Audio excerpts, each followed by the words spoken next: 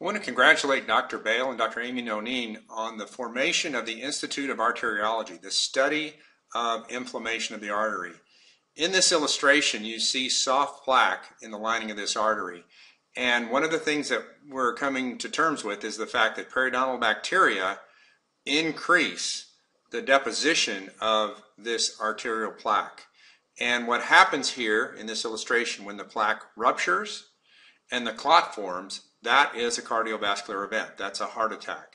And so some of the more recent studies have shown when you have an increase in periodontal health that this process can be reversed. This is very, very substantial breaking research. And that ties the relationship of the bacteria in the circulation that we're concerned about and the relationship between the soft plaque ruptures.